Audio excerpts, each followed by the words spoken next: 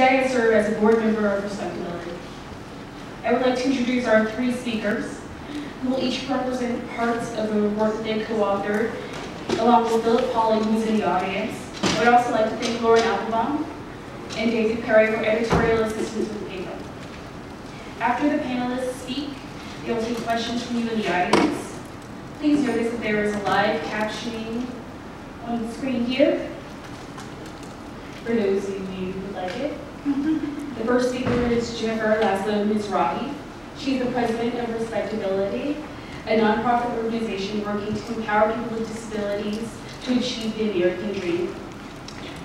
She has published more than 100 articles on disability issues, has met with 43 American governors on employment for people with disabilities, and is a vocal champion for the 1 in 5 Americans who have a disability. Dyslexic herself, she also knows what it means to parent children with multiple disabilities. Our second speaker is Eddie Vito's Jr. As a Washingtonian native and a reentry advocate, consultant, trainer, mentor, and motivational speaker. As a returning citizen with a disability, Ellis's experience provides invaluable insight and depth into his work that allows him to connect with and engage the community in which he serves. He is the founder and CEO of 1 by 1, an organization that works with communities and partners to provide youth development workshops and mentoring services to keep youth out of the correction system and help those exiting the system stay out. Ellis has also written and published several resources, guides, and offering service referrals, practical tips, and inspiration to former offenders and parolees returning to the Washington, D.C. metropolitan area. He works hard to ensure that individuals re-entering society are well-informed and sufficiently equipped to make better choices for themselves and that they are truly given a second chance. The actual recommendations for the white paper are laid out by Jeannie L. Jeffers and Jefferson Associates, LLC.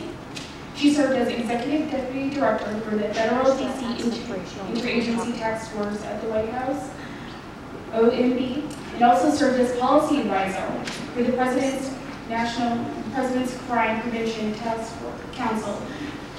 From 1992 to 1996, she was the Chief of the National Office of Citizen Participation of Federal Bureau of Prisons at the Department of Justice.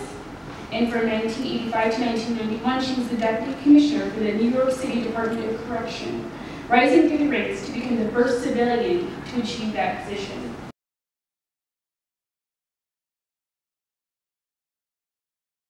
So let me start by just talking about why this topic. Why is this so very, very important? The first of all is that only 5% of the world lives in America, but 25% of the world's incarcerated population is in America. So we're talking about 2.2 million people that are currently incarcerated in America, and this is a 500% increase in people who were incarcerated over the last 30 years. And interestingly, Janie Jeffers and I worked on criminal justice issues decades ago, and we presented at a panel literally 22 years ago. I looked at it because it was on C-SPAN, where Janie was predicting exactly this increase and exactly what was going to happen 22 years ago based on the policies that people were voting for. And so this is really a huge issue, and we have to recognize that this disproportionately impacts people of color, that 60% of people in prison are now racial and ethnic minorities. And there's been a lot of attention to the fact of the racial lens in the justice issue, but not to the disability, issues. But we have to recognize that 1 out of every 3 American adults now has a criminal record. That's 1 out of every 3, and that 10 million of America's children have experienced parental incarceration at some point in their lives. And this weekend, as many of us celebrated Father's Day, there were many American children whose fathers were behind bars. Yet 3/4 of the people who leave, and by the way, 95% of the people who are currently incarcerated eventually will leave. 95% will leave, but a really big challenge is that the system is so broken that fully 3/4 of them will be rearrested and 2/3 of them will be reincarcerated sometime within 5 years, 3/4. So this is clearly a very broken system. I know that there's been a lot of focus also on cost. We're talking about a system that costs $80 billion a year, but I would really put forward that the cost is way greater than the $80 billion because you've got the lost productivity of 2.2 million Americans who are currently incarcerated. So what do we need to know that's going to help us do things differently? Because as I said, Jamie and I were on a panel 22 years ago. What's going to change that it isn't going to be worse decades from now? And what is it that we really have to know? So by coincidence, I happened to watch a great movie last night called The Big Short. I don't know if any of you have seen The Big Short, but it's about the housing bubble in America. And there were some really interesting things about it. One is that all of the data and all the facts that there was going to be a collapse were all there with publicly available data. It's just that people weren't looking in the right place with the right lens. And so it's very important to think about this Mark Twain quote, which they use, which it ain't what you don't know that gets you into trouble, it's what you know for sure that just ain't so. And I really do think that when we think about criminal justice, that people are very sure about a lot of things where they're missing very important components that would dramatically change the outcomes of how the system works so that we can make things for the better. Whenever I look at public policy, I always look at the theory of change. What is it that you're going to do that is going to make that engine of progress move forward? And I like to think of it as a steam engine. A steam engine only moves when you hit boiling point because it requires a steam, which means that it won't move until the water is 212 degrees. We have a lot of policies that might get us to 50 degrees, to 100 degrees, but they're not getting us to the 212 degrees to move forward, to make progress, to reduce the recidivism rate, and to reduce the indignity and human injustices that are happening in the system. So we really have to look at the theory of change. It's the A plus B plus C equals D. Now, what are you going to do with the different elements of public policy that are going to give us a different and better outcome? Because it's not just about recognizing the facts, and we have a lot of facts in this document. It's about what do we need to do differently to get a better outcome. And when we look at that theory of change, that blueprint of what it is that needs to be done, you can really test. You should be able to test the best practices and see, are you getting the better outcomes,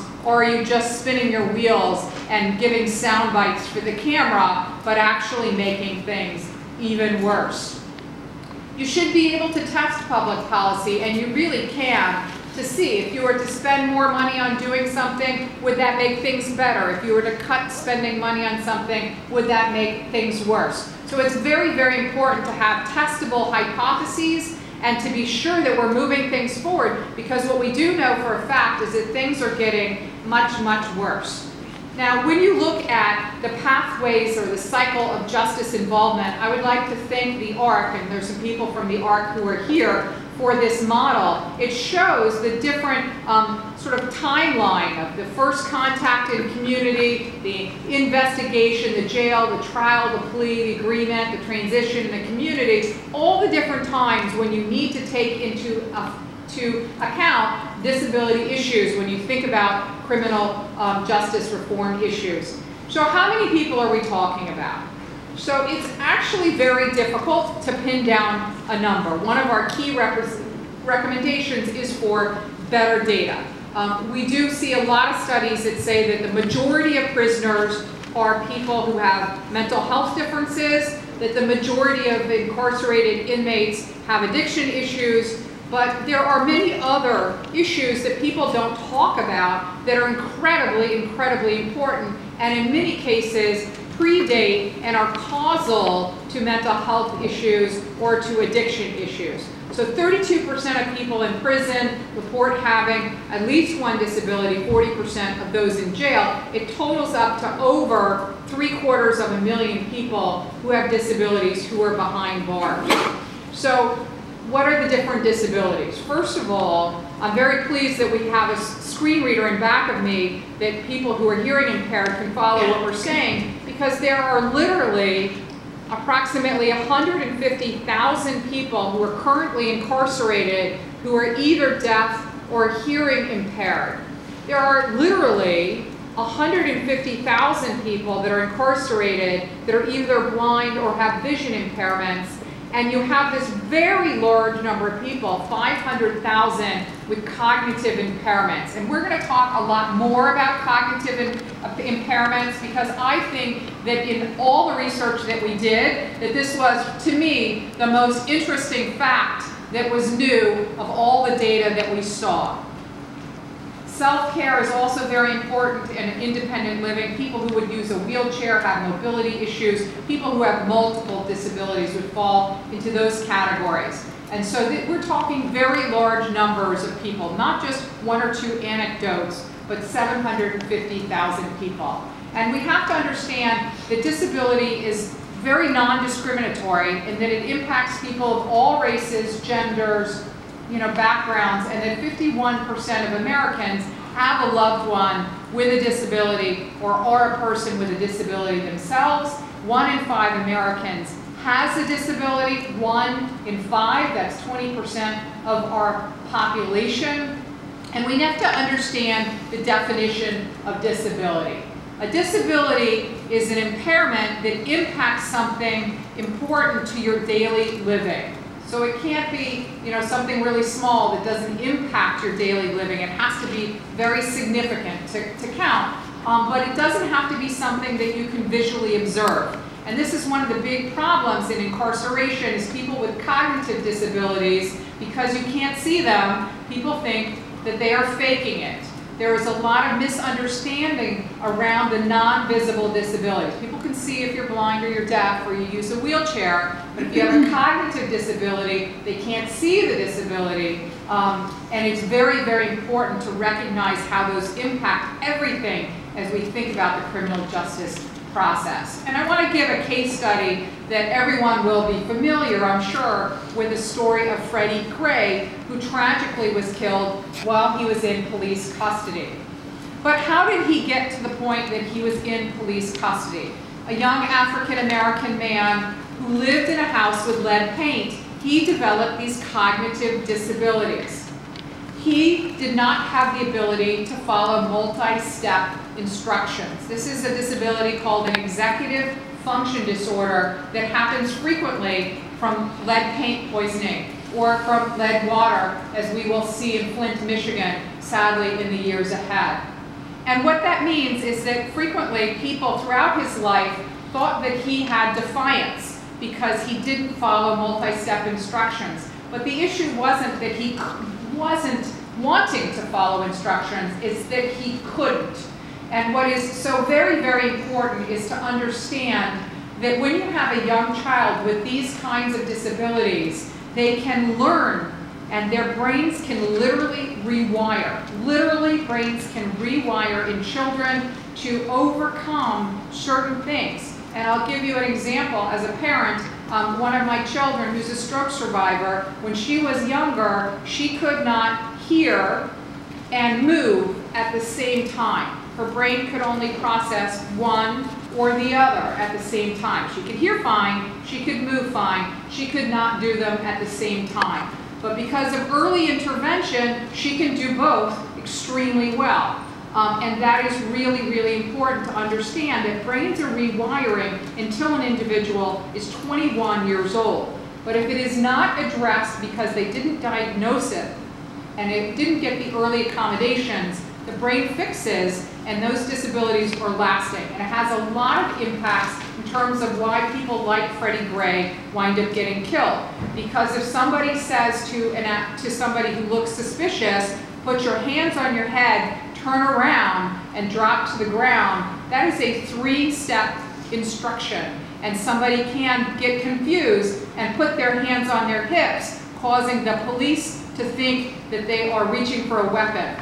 So more than a third of the individuals who've been killed by the police are individuals with disabilities, more than a third.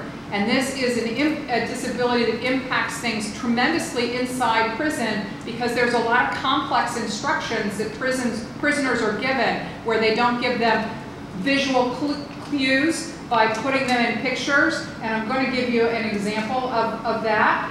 If you go to Starbucks, you can see that there are instructions that you should wash your hands. And there are actually pictures in how to wash hands. There are people who need pictures to learn and to follow instructions. And by offering something as an accommodation as simple as showing a picture of the expectation, you can get the desired outcome. But without the picture, the individual literally cannot follow the instructions. So this is an accommodation that is very important, as you'll hear from Janie. In our white paper, you'll see that there's a glossary with a lot of terms.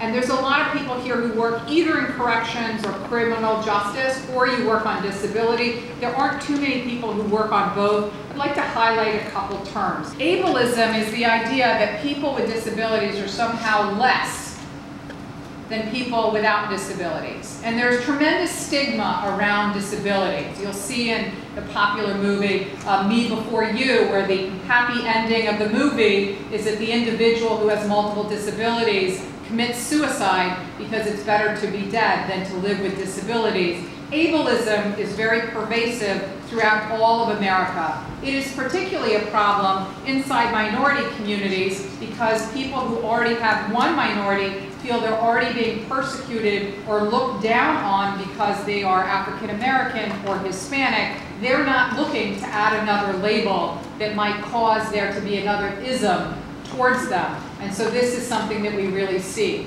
Another term that I think is particularly important is intersectionality. Intersectionality is when you have the combination of racism and ableism together, or sexism, or for people from the LGBTQ community who also have disabilities. There are tremendous overlaps that you really have to take a look at that impact things in so many different ways. And we'll go back to the fact that 32% of people in prison, 40% of those in jail self-report a disability, 95% eventually will leave, but within 5 years, 3 out of 4 of them will be back incarcerated again. So what are some of the antecedents? Sexual abuse of children is known to be a precursor of committing sexual abuse later. This is a very important issue. I myself am dyslexic. I could not read or write until I was at least 12. I was not diagnosed until I was 14, faced tremendous bullying, had very low self-esteem, and when I was 12, I trusted somebody at school and wound up being raped.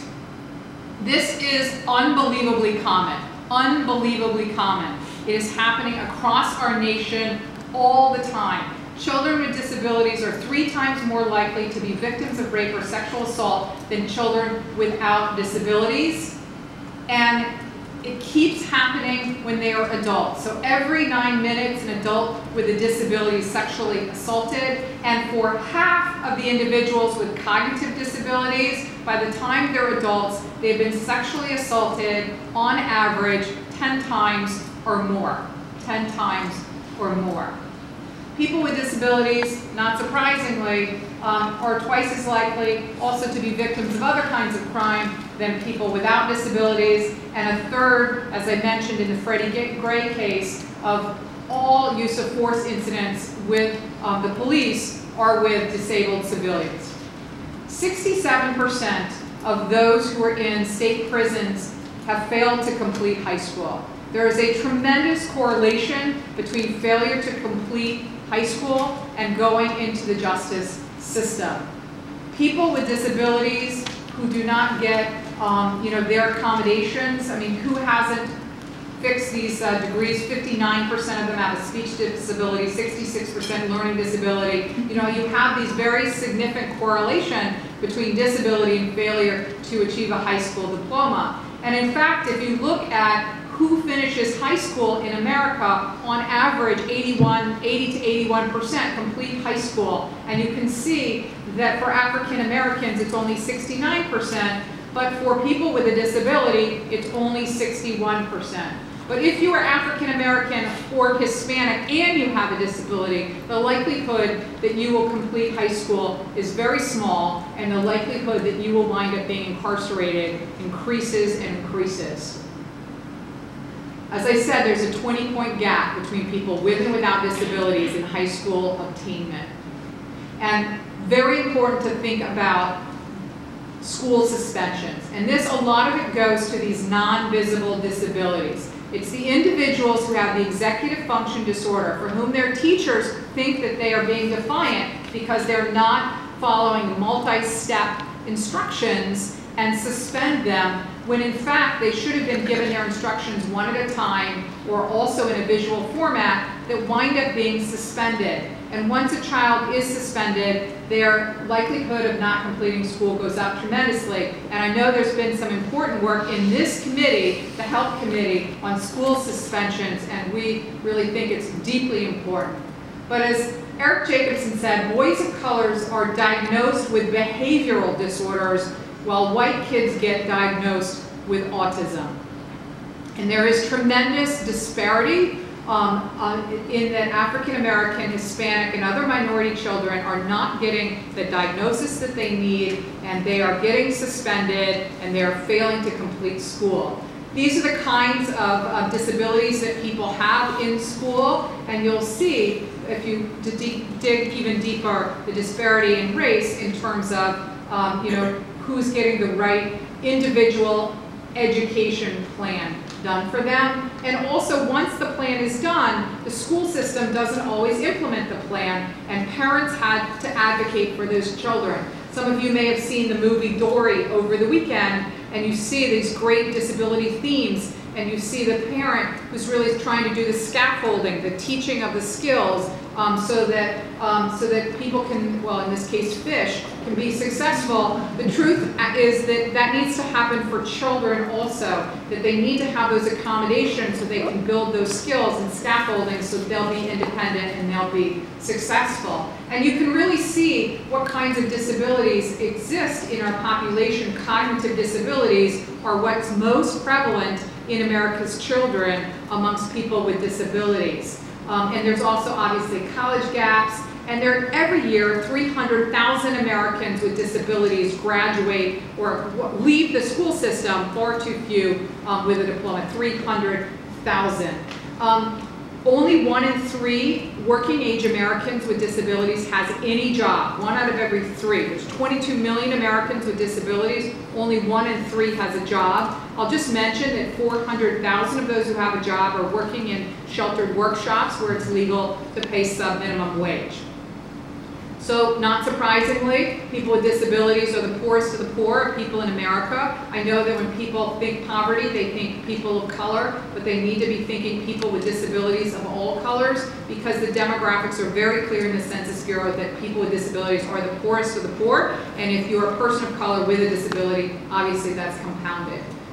Again, 70% outside of the workforce. And the labor force participation rate is their progress. I talked about the theory of change. You see this line, the blue line, the purple line at the bottom is the labor force participation rate for people with disabilities. It's getting worse. Things are getting better, not good enough. They're getting better for African Americans, Hispanics, and for women. They are improving. They are substantially higher than the bottom line, which is individuals with disabilities. I need to move faster.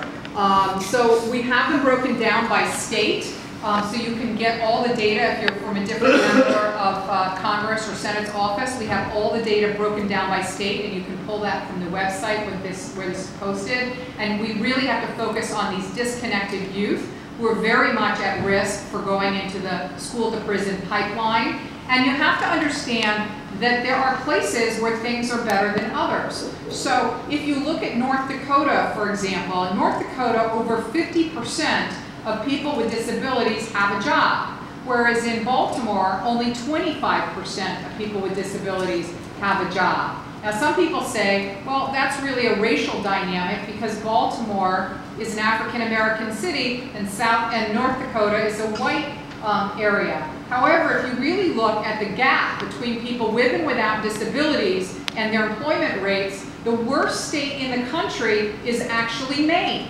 Maine has, by a fair amount, the worst numbers in the country for the gap in labor force participation rate, and look at the terrible numbers for some other states that are predominantly white, like Vermont. So you cannot take a look at this data and say this is all about race. There are different policies that you can have that will bring better outcomes, and we need to be moving to those. There are great programs like Project Search and others that enable 70% of people with disabilities to be able to have competitive integrated employment. I'm really proud of the fact that Philip Hawley and our team did tremendous work to find best practices. And in our report, you will find, thanks to Nathan and Max and the entire team that hunted down best practices around the country, lots of different programs that you can investigate. And you can see the demographics of the population that is incarcerated. I do think it's important to note that there's a dramatic increase in women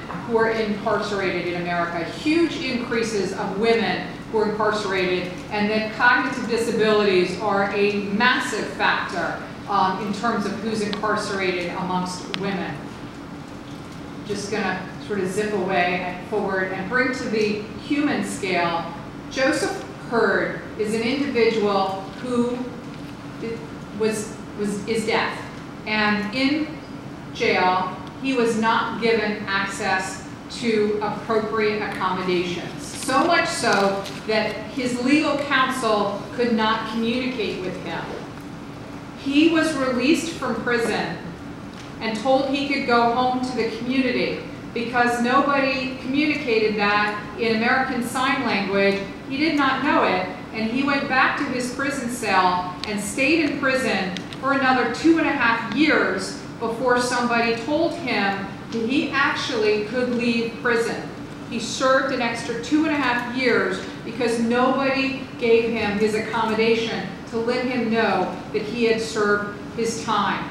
You look at individuals like Paul Schlesinger and Arthur Johnson and Christopher Lopez, who all have, mental health disorders and whose lives were lost because of the horrific way that people with mental health differences are treated in prison. And I will tell you that one of the most inhumane things is the fact that there's more than 90,000 Americans in solitary confinement at any given moment, and that many of them are there because of disabilities. That if somebody is deaf or blind, it is incredibly common that their accommodation is solitary confinement with no interactions with other human beings, as Eddie will talk about in his presentation.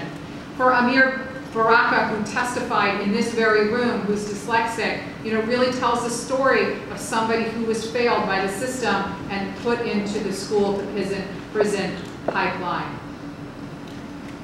Criminal justice reform will not succeed unless we address it in all stages of the process. That's the early intervention, it's the adequate accommodations and the ability to learn new skills when people go through the process, and the reentry. And so I'm very proud that our team has put together some very specific recommendations, which Janie's going to go through, that has links to it. But first I'm going to turn it over to my colleague and co-author, Mr. Eddie Ellis.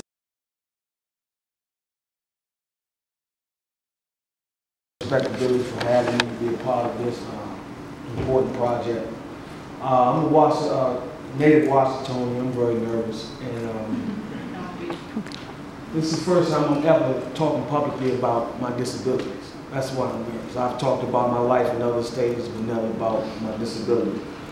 When I was young, I was diagnosed with dyslexia, and I never understood why I saw numbers different, certain words different. And I explained it to my teachers, and most of my teachers just said, just do the work. And my mother wanted to go get me tested again and took the papers to the school. And I never received the help that I needed while I was in school. For a while when I was young, I was very interested in education, but I lost it because I felt no one would listen to me. You know, I felt different than everyone in school. I felt different the way that I received things and the way that I, you know, did my work. And so around the age of 16, I was locked up for manslaughter in Washington, D.C. I was defending myself, and I was locked up, and someone lost their life. And from that point on, my life changed as I knew it. I didn't want to take anyone's life. I shouldn't have been in the street. You know, I was suspended from school from not doing my work and not being able to follow certain things I was being told. And when I was locked up, I remember the person doing my pre-sentence report, and they said, Eddie's mildly retarded. He should be sentenced to the fullest of the law. He would never change again in his life.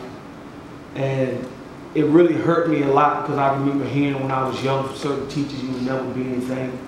You will never amount to anything. And sometimes when you tell people certain stories, they start to believe it. And I started to believe it. Despite of what my mother told me, my grandparents told me, I started to believe the negative things. I was sentenced to 22 years. I was found guilty of manslaughter, sentenced to 22 years in 1991, when I was 16 years old. And I didn't understand, you know, most of the things that was taking place in court. And my lawyer would ask me, now, do you understand? I would say, yeah, because I didn't want to feel like I didn't understand. And I remember, you know, when I was young, I got in a lot of fights, you know, defending myself when people made fun of me, when I didn't understand things in school. So I didn't want to be made fun of again when I was going through this traumatic situation. While in jail, I got in trouble a lot. Certain things I didn't understand. I couldn't get into the education system like I wanted to, because jail was very dangerous. And for those who never done time in jail, who may have worked on the outside, may see things very different. Jail was very dangerous. So Lawton was open, still open in Virginia. You know, a lot of people was getting stabbed, assaulted, and a lot of other things. And while in jail, I tried to go through the education process as best as I could. But the teachers that were there, I believe personally that they did their best. But there was a lot of us with the same problems with dyslexia, and a lot of the teachers couldn't educate us the way we needed to be educated. And I don't want to put everything on the teachers, you know, because I believe some of my teachers throughout my life did the best that they could with what they had. And while in jail, I served 15 years and 10 years in solitary confinement. And out of the 10 years in solitary confinement, I did 6 years in the highest level prison in the United States, the ADX in Florence, Colorado. And while I've been housed at the ADX and other, you know, maximum security prisons, I wasn't allowed to do a lot of things. Wasn't allowed to have a lot of materials to read and write and things of that nature. But I started to want to change my life. And I don't know what came over me, but something did, and I wanted to change. I wanted to be a better person. And I started requesting books. I started reading more. I took my GED, failed it 3 times, you know, and it was the math section that I failed 3 times by 1 point. And I told my teacher, I said, I really think you changed, you know, something on my test, you know, because it's impossible for me to not pass 3 times by 1 point. You know, so, but while in prison, you know, and being held in solitary confinement, you know, I think my social skills went down the drain. You know, I couldn't really socialize with people. You know, my eyesight started going bad. My long-term vision started going bad because I wasn't using it. And coming home, I didn't know how to adjust to the community. I didn't know how to use the metro system. I didn't trust people. I didn't want to talk to people. But while I was in jail in 1997, I was assaulted by some correctional officers in a private prison in Youngstown, Ohio. And I remember one of the officers said he's having a seizure. And I woke up, blood in my mouth. They took me to the medical unit. Nothing happened. They didn't give me no medication, no test was ran or anything. So few years go past, I remember some friends of mine saying, Eddie, I remember you talking to me, and it's like you go into a daze and then come out of it. I'm like, man, I'm just thinking about something, but I really don't know what's happening. And I came home in 2006, and I think around 2008, 2009, I was in college with my best friend, and I remember her saying, I'm taking you to the hospital. I'm like, for what? She said, you just had a seizure. And I said, no, I didn't. She said, you going to the hospital, you just had a seizure. So I argued with her that I didn't have a seizure. She saw something else, and I went to the hospital in Laurel, and they said I was diagnosed with having epilepsy. You know, and it says in my frontal lobe. You know, and I'm like, wow. You know, and for me, I felt that, you know, not only do I have a felony on my record, I'm now diagnosed with a disability, another disability. And I went into a depression stage for approximately a year, you know, being in denial about what was going on. And I had several seizures after. And now I told myself I really have to take this serious. You know, and in 2006 I was diagnosed with PTSD. And the funny thing about that is, you know, a friend of mine was coming from seeing the doctor, and he was upset. And the counselors were talking to him, but they were scared to really touch him. And I said, what's wrong? And he said, man, they diagnosed me with something called PTSD, you know, and I started laughing. And he said, you know, if I got it, you got it. And I'm like, no, don't give it to me. I don't have it. They said, you know, and the next day, they said I had it when I took my test. And I was in denial. I really didn't want it. I really didn't want to be diagnosed with, you know, PTSD. So I asked my best friend, who was a social worker, you know, send me some books with me. I was in the program at the time. And she sent me books, and I read up on it. And I said, well, the truth of the matter is I do have PTSD. But what happened after reading it, it strengthened me to understand, you know, why I'm going to Safeway, why I'm going to church, and having panic attacks. You know, and I went to my doctor one day, and I said, man, I went to church, and the usher asked me to go in this aisle, and when he touched me, I had a panic attack. You know, and he said, well, I'm going to talk to you about dealing with your panic attacks. And he talked to me about dealing with my panic attacks. But from 1997 to 2006, I never received any medication in jail for seizure. And, I've been taking it since 1998. I've been taking the medicine. So it's something that has affected me personally on both levels, with having disabilities and with being in prison. And I can tell you personally, I've been in state, federal, and private prisons. And no prison I've been in have been equipped to really deal with people with disabilities. But they house people with disabilities. And like Jennifer said, I've seen many people with different disabilities be taken advantage of in jail because they're not protected the way they should be protected.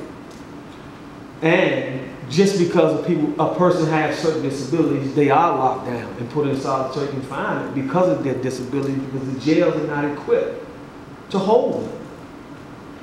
And it's wrong because somebody has a disability that you lock them down and have them locked in the cell and not be able to do what they need to do in these situations. And since I've been home, you know, solitary confinement situation has affected me in a major way. I mean, I used to eat my dinner, breakfast, and lunch in my room. My mother cooked, I get my food and go in my room. That's what I was used to. Until one day I heard my mother tell my youngest brother, just leave him alone, he's upset. And I, you know, told my mother, I said, Mom, I'm not upset. I said, I'm just so used to eating in the cell, that's what I'm continuing to do. And my mother told me, well, you have to get out of that. You know, you have to eat with us. You know, you have to learn to break out of it. You know, and when I came home, you know, I've been blessed to be able to step out of, you know, my disabilities, even though I live with them every day, step out of, you know, me being an ex-felon. And I've created materials to help people that's coming home from prison, you know, to give them information to, you know, fight this situation, because it's hard. It's hard. When you come home, everything moving so fast, you don't know what to do. You don't have the information. When we go in jail, they give you pamphlets to say what not to do. They don't give you anything when you come out to say what you should do. When I came out, they gave me a reentry program of banking skills, and I was broke. So it was useless. It was useless. And I can tell you, if I didn't have it in me to fight for myself and to find the people around me to want to help me, my family and other people, I would have been back in prison. I can assure you, I would have been back in prison. You know, but I've stayed on course to be my 10th year home, haven't been in trouble. I've created my own organization. I've been able to go across the United States and, you know, lecture on different things. I had the opportunity to train probation officers, some lawyers, some social workers, you know, and it's something that I've been very proud of, you know, but I can tell you that I don't have a week that I don't deal with my past.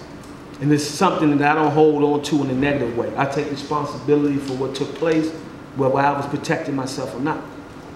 And each day that I'm able to do something in the community, for me, it's giving back to the person that lost his life, his family, and my community. You know, and I don't do anything out of guilt. I do everything because it's the right thing to do. You know, but I'm here to say that things need to change in the system when it comes to dealing with people with disabilities and when they're coming out of the system. Because when I came out of the system, nobody told me, Eddie, that you had a disability. And because I was in denial to accept the fact that I was diagnosed with dyslexia when I was young. And because I wasn't diagnosed with having seizures and epilepsy when I was in jail because they never tested me. I never accepted it. And it took me almost a year and a half to accept the fact that I had dyslexia. And that it bothers me. And that I forget a lot. And I don't understand why I forget a lot. I try to do a lot of brain teasing things, but I still forget. You know, but I'm here to tell you that this fight is very important. And if we think that we can just fight one part of the criminal justice system when it comes to reentry, we're going to fail. We're going to fail. And when I came home, that was one of my main points. Please help people with disabilities. And I can tell you, most people never listen to me. And I've worked with federal and state parole since I've been home. Most people never listen to me. But now I'm seeing that it's coming to light that we need to pay more attention to everybody. But I can tell you that those of us with disabilities are really being looked over in a lot of ways. Thank you.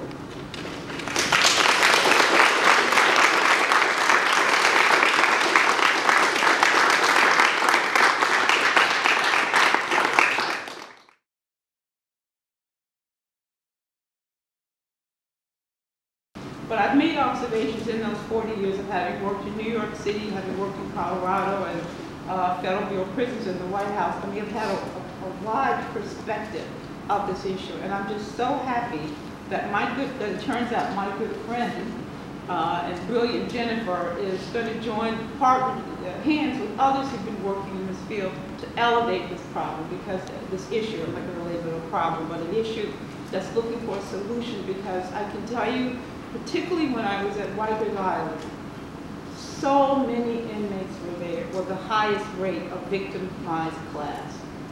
And they didn't report it because they had been abused for so long and so often they didn't even think there was anything wrong with that treatment. And that's something that you have to think about, that people have been abused for so long and so often, they think that is the way life should go. And we're going to do our best to join with others, to lift the voices up for those who cannot articulate it on their own. So combating the stigma around disability, particularly through cultural competence areas. My background is also in social work, and cultural competence is important. You need to know what you're talking about, and particularly when you're talking to someone, you need to convince them that you have some depth of knowledge about it. But these programs will empower parents and caregivers and grandparents, etc. And it starts really with us in this room. That when you pass someone in the street who's not acting quite the way that we should in our suits and ties and all, don't judge that person, because we don't know necessarily what experiences have brought them to that point. And that yes, sexual assault and abuse. Take steps to address sexual assault. I know Eddie could probably give you examples, and so can I, that it is more pervasive among the disabled. It goes on in prisons and jails without exception. And most of you guys know jail is a short-term detention stay where you're going through the court process. And prisons are the place that you go to serve longer periods of time. Technically, it's a year and a day it counts as a prison. So one of the things that we talk about is how do we address the issue of sexual assault. One is to let people know that they should be free from that behavior.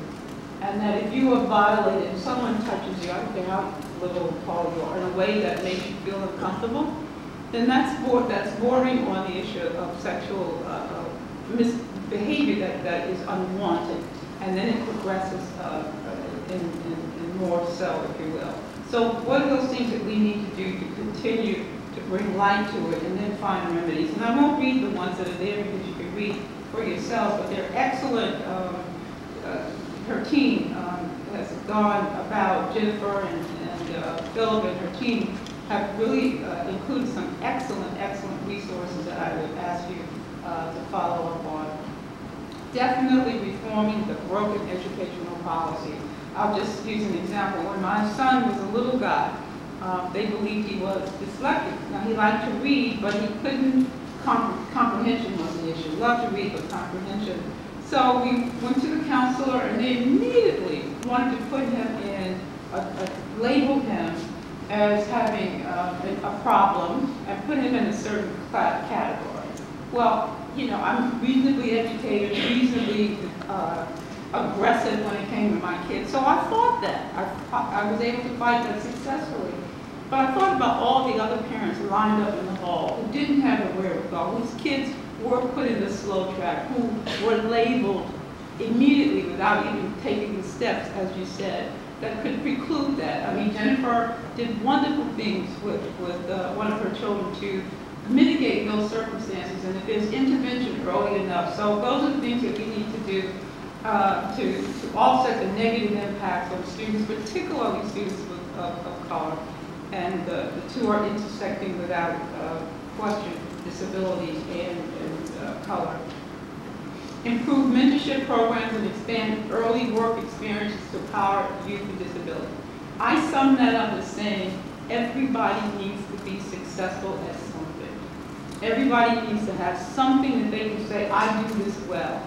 Everyone needs to feel good about themselves, and frequently that is through some expression of work, whether it's art or whatever it is. But we all need to be successful in some areas. And one of the ways that we do that is by saying, I'm going to find you the help that you need, I'm going to provide you with the resources, and whatever that turns to be. And again, I would ask you to refer you to the excellent resources and the different programs that they've outlined here. I won't read them to you, but they're there, and they're many times when I was with the Bureau of Prisons, and we would ask people to help, and they would, and I'd say, great, you know, why are you doing this? And they said, well, nobody's ever asked me before. So you would be amazed at what you're able to access by simply just reaching out, looking for the assistance that you need. This one is so important, ending criminalization of homelessness. I fail to understand how not being able to have a home, which is Maslow's theory of hierarchic needs for those of you who have got social and psych background, the first thing you need to maintain human life is shelter. So most people who are aware of their circumstances know that they need shelter. So people don't necessarily intentionally become homeless. So how do we combat that? How do we stop criminalizing and sweeping the streets? I mean, I can almost guarantee you, Cleveland, and where's the other one, Philadelphia, they're going to sweep the streets. They're going to take all the homeless, and Charlie will know this, and others in here, they're going to sweep the streets of all the people who are labeled undesirable. And the first group primarily are the homeless, and they're going to be in the prisons and the jails rather, and they're going to be detained or held or given bus tickets or all the other strategies that different municipalities use. I know of what I speak. I've seen it, I've experienced it, and it still exists. So what we need to do is decriminalize it. First of all, it should be considered the fact that you're undomiciled breaks no law in the world that I understand. Reform policing, and I think that there have been a number of things that have occurred in the last 4 or 5 years that have said we need to change the way we police in general and specifically with the disabled. in the 70s, the mental hygiene law changed. It said, you can no longer be held against your will if you're not a threat to yourself or someone else. So you know about St. Elizabeth or other parts of it, where you come from. That changed. So what happened? The mental institutions dumped out, and I mean dumped, into the streets thousands of people that had never been on their own before. And so what the legislation required was for the resources, community resource centers, to be open to treat the people who are now in the community. It did not happen. In some places, they were more successful than others. But in the larger urban areas, these people were just dumped on the street with no resources, not knowing how to fend for themselves. Many of them have been in there their whole lives, had no family contact. So it's no mystery that they left the prisons and jails and then found themselves on the streets, not understanding, as Jennifer said, complex orders or even the basics, found themselves arrested, coming back into the jails. And in the 70s and the 80s, there used to be a big slogan, the jails and prisons are the new mental institutions. So it's not just a mental capability issue now, it's also the physical, mental impairment. There are all the disability factors are now emerging because all of these issues are now coming into the criminal justice system and have been for quite a while. Let juvenile justice lead somewhere, and I love the way this is phrased because what it generally is, it's a pipeline. They're feeders. There was a study done, I think it was by the National Policy Institute. They're zip codes. We know exactly where the people come from who come into our jails and prisons. They're zip codes that keep this beast called the criminal justice system going. And now that there are for-profit, and I'm a capitalist at heart, I have a business, I'm not opposed to that. But now that the profit motive has been introduced into criminal justice, I think many of you may know of the judge up in Pennsylvania who was sentenced to 28 years because he was sentencing young people to a prison that he was an investor. So if you think that's an isolated incident, it isn't. There are policies that have been enacted and influenced by people who benefit from them. So juvenile justice should not be a feeder system. Juvenile justice should not be the track that you get promoted from being in a juvenile facility to an adult facility. And we say school to pipeline. I think the Children's Defense Fund talks about from the crib, from being a kid all the way up to becoming captured by the criminal justice system. Because if you ingest lead, and many people who live in low-income circumstances live in older places, so they don't get the services. I mean, so they go from there, from school, from literally being in the crib, eating into school, not being able to function, to juvenile justice, and then up to the adult system. We know exactly where most of the people, when they come into our jails and prisons, where they come from. And I don't think we're going to talk about felony disenfranchisement, but believe me, prisoners have a value beyond just the compensation that people are paid. When I was at the Bureau of Prisons, we had communities putting together amazing campaigns to get us to build in their community, not just because it brought jobs, it brought votes.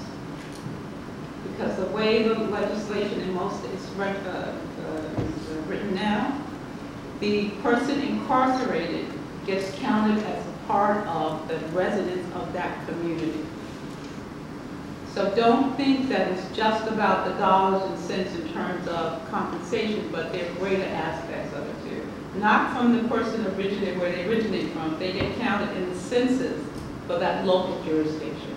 But I won't talk about that so much today, but that's something that I think we'll need to just leave it down 5 minutes.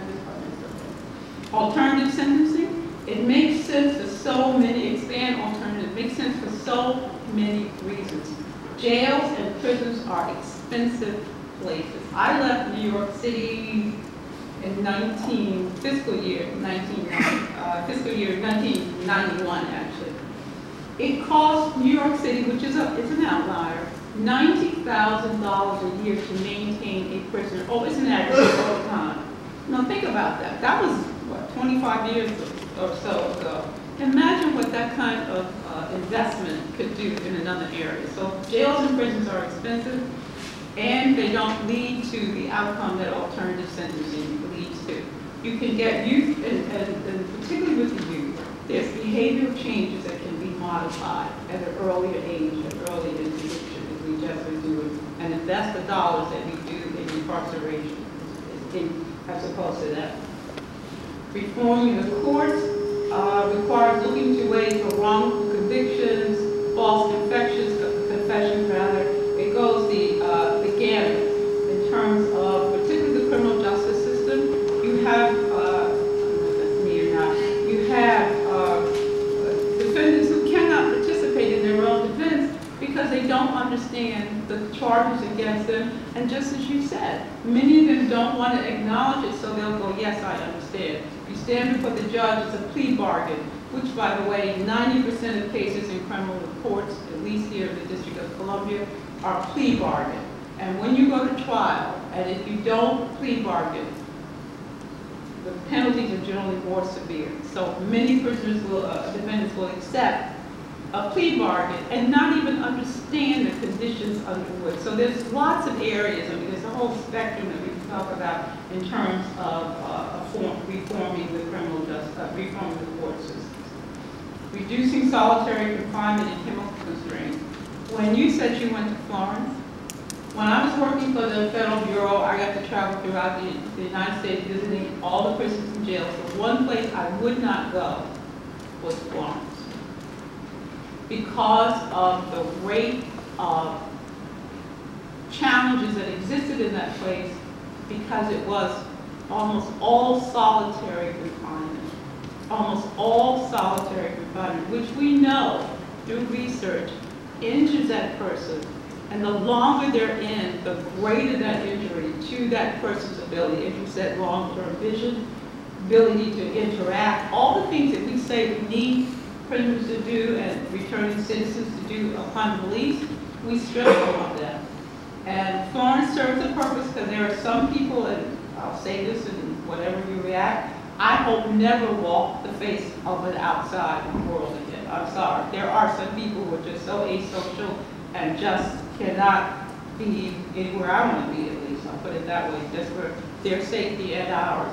That should be. So there are places that exist for that reason. But I would say 99.5% of the people who are in prisons and in institutions like that should come home, need to come home, but need the resources. And solitary and chemical strength just isolates that particular behavior for that moment, but not for the longer term.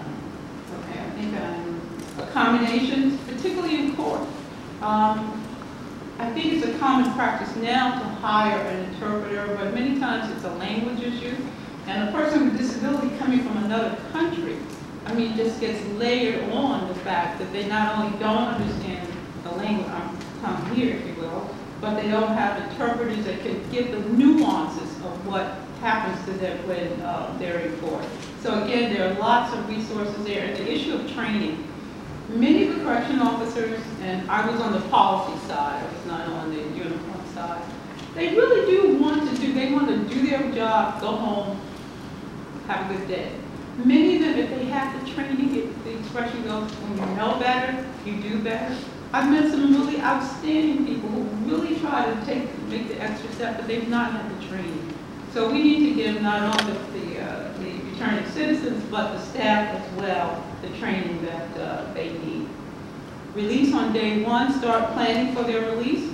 The moment they come into the system, and knowing that they will be coming back to the community. Assessments, or it's called also classification. The best predictor for learning about a person is learning what are their deficits, what are the things that we need to start putting in place. And different jurisdictions have different capacities. New York City had lots of resources. Most jails in this country are less than 50 people.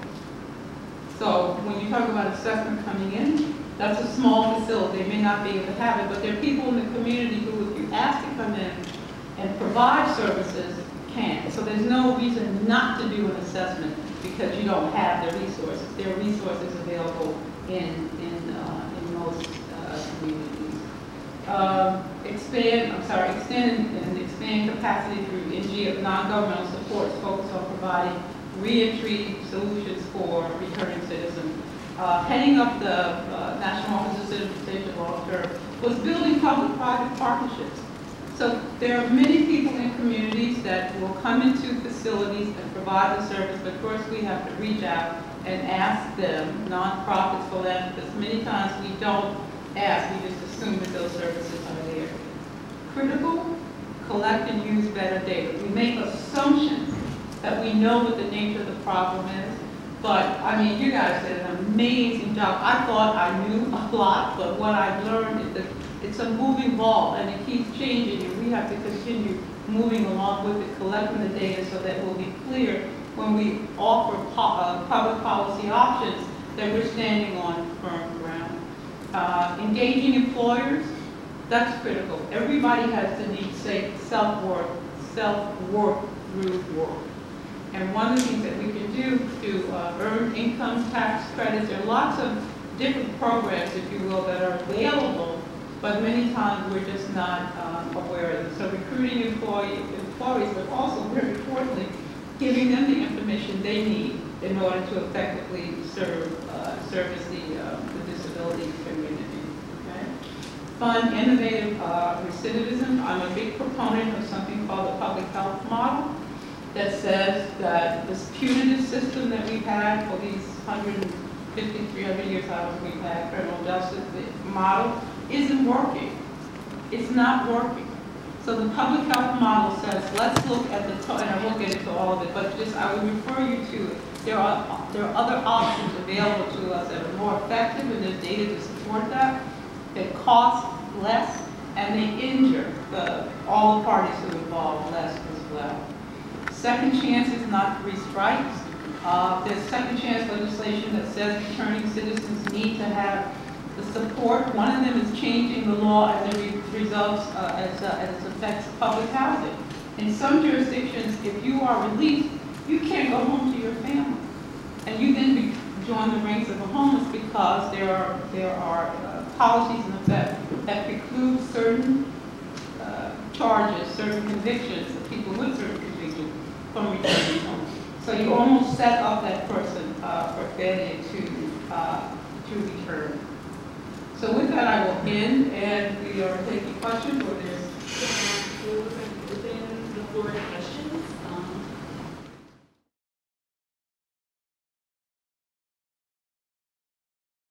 School districts are now requiring disability screening to be done between the ages the grades K through 3.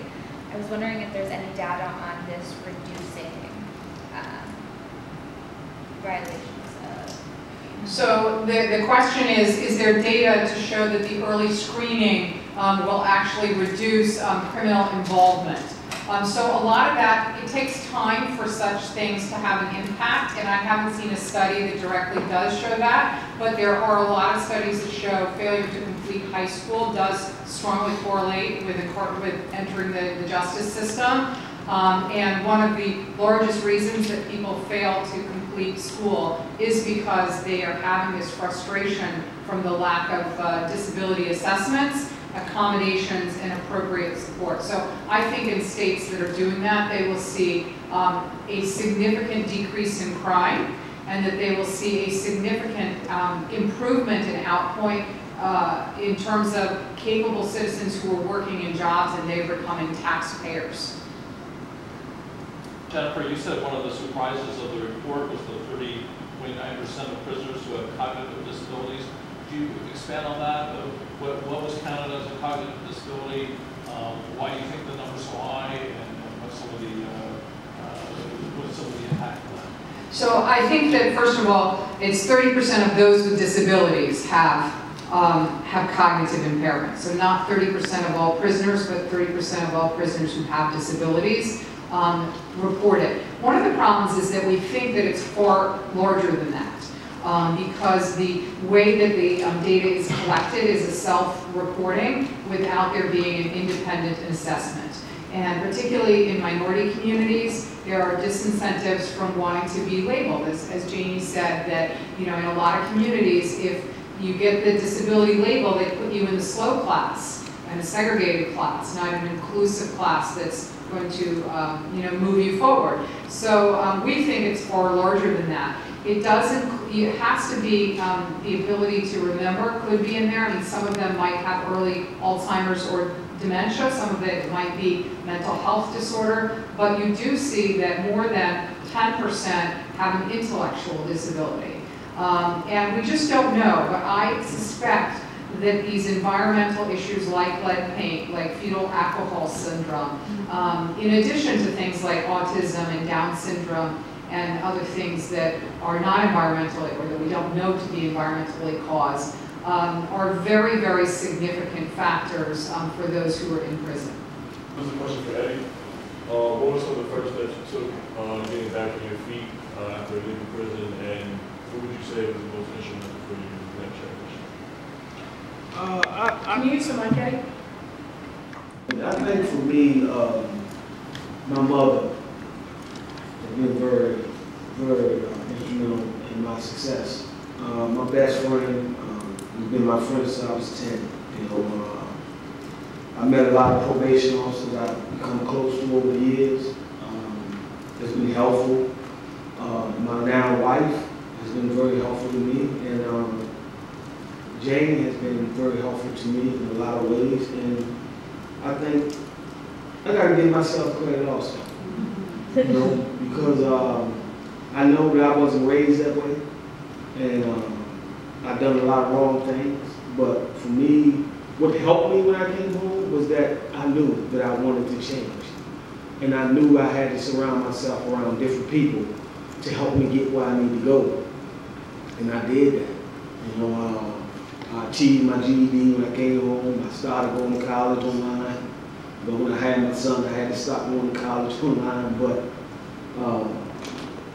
I think the positive people around me really, really pushed me to really open up and let go of, the shame, the doubt, and things of that nature. And that's what helped me be the person I am today. And were all those people you came in contact with during your sentence? Yes. Yes. Oh, well, my judge that sentenced me, we did a panel with Georgetown death penalty class a few years ago. And he's never sat on a panel with anybody that he sentenced. And when he came to the school, some of the kids were like, what will Eddie do, how he react, and things of that nature. So when the judge came, he read my pre-sentence report and was saying everything the lady said. He said, I'm very proud to say that that person was wrong. Because Eddie's proven that person wrong years ago, even when he was in jail. And my judge, I sent him my certificates over the years to show him my success.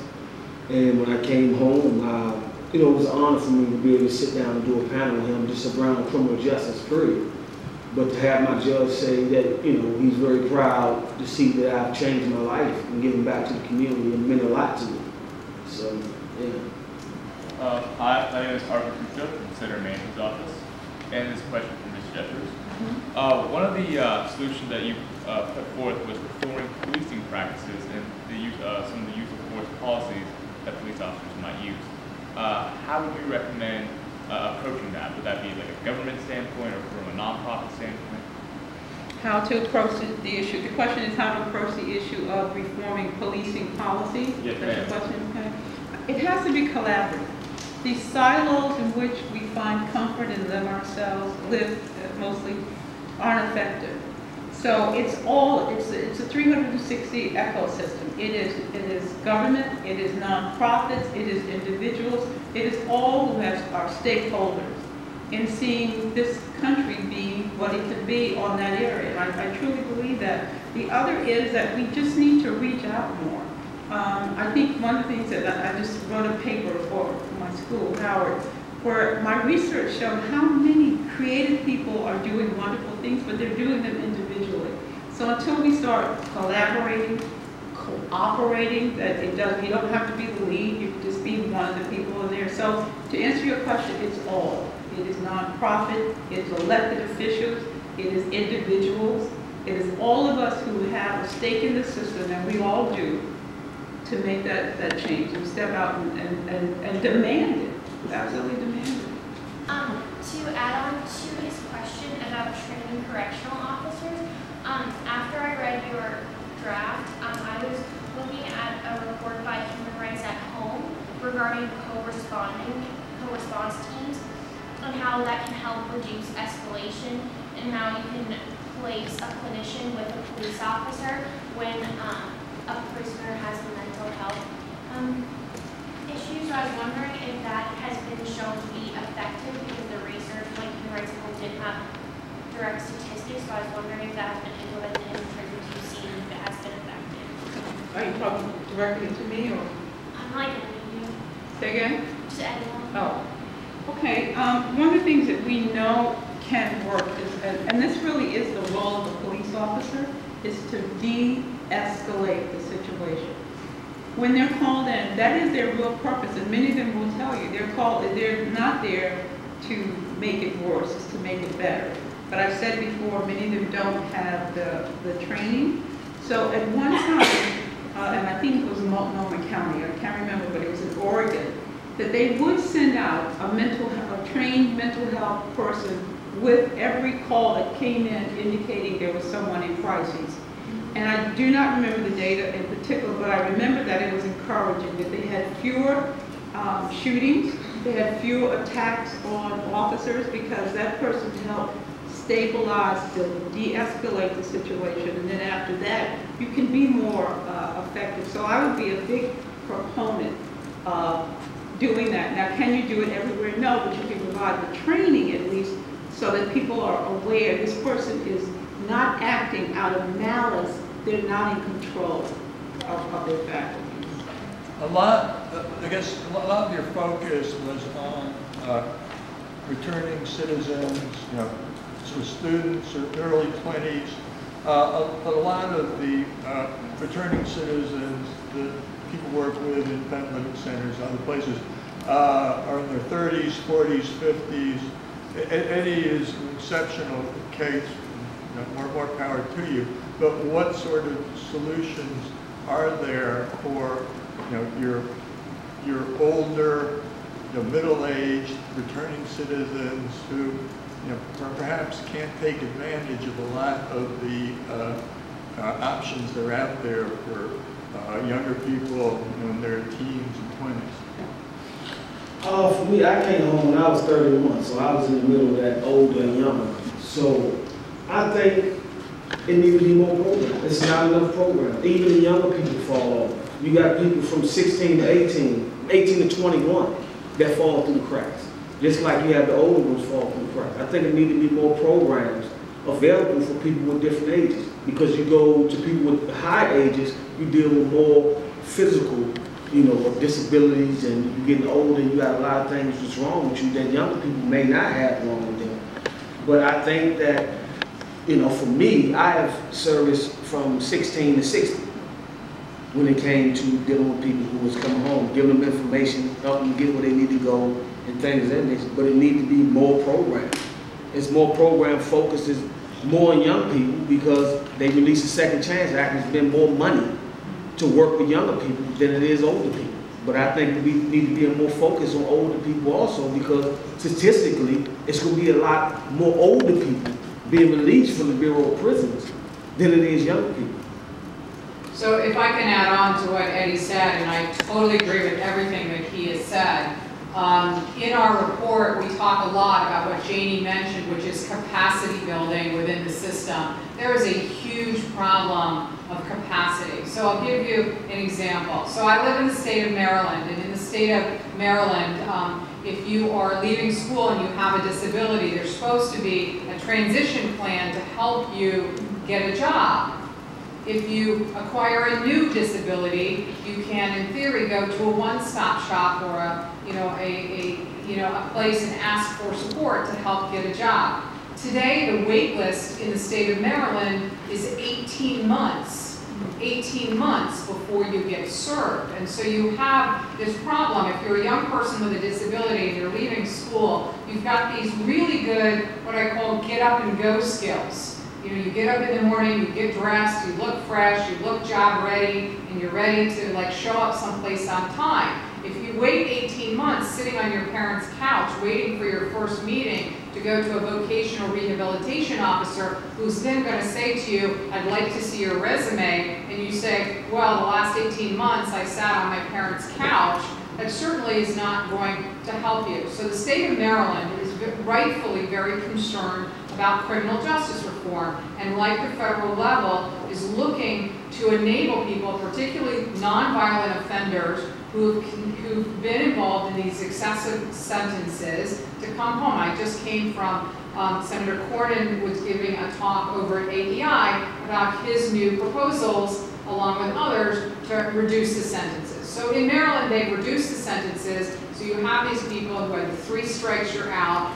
and they're drug offenders, and they're in for these long sentences. So now 1,800 people are going to get out. Doesn't sound like that many people, 1,800 people, but the waiting months of 18 months is actually only 3,600 people in the state of Maryland. That's how slow it is to get services, that it takes 18 months to get through those 3,600 potential cases. So I know this sounds like a lot of details, but the thing is that best practices are that the second somebody comes out of incarceration, it should be hand in glove for community services.